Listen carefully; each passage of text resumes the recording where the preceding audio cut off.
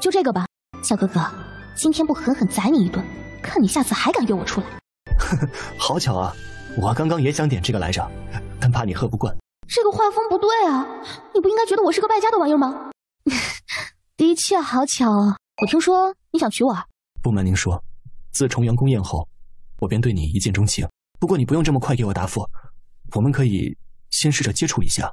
那如果我说我不想嫁给你呢？没关系，我会有打动你的那一天的。微月，我可以这么叫你吗？随你。我们可以先从朋友相处，若是最后你实在不愿嫁我，我也不勉强你。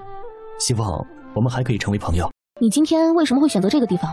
对不起，我忘记了。啊？你忘记什么了？两人大眼瞪小眼看了一会儿，最终略过了这个话题。你喜欢游湖吗？没游过。言琪在这一刻反思起来，反思自己今天为什么那么不识趣啊。时间不早了，我该回去了。好，我送送你。临走前，言琪从衣袖里拿出了一个锦盒。这是什么？今日出门后路过宝玉轩，见这只蝴蝶钗很好看，觉得一定很适合你。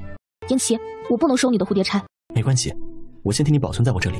言琪和凤微月是怎么回事？哼，昨晚听我爹提起过一嘴，说是言琪看上了凤微月，准备娶凤微月。这样啊，那还真是凤微月高攀了。以他在这京城名声狼藉的程度，能被尚书府嫡公子看上，那可真是他的福气啊。可不是呗，也不知道言琪究竟是哪只眼睛瞎了，能看上凤微月这种女人。凤微月回到太傅府时，凤太傅亲自上门询问今日和言琪见面下来感觉如何。我们决定先相处一段看看。好好好，那言琪果真是个识大体的，你若能嫁给他，往后的日子不会吃苦的。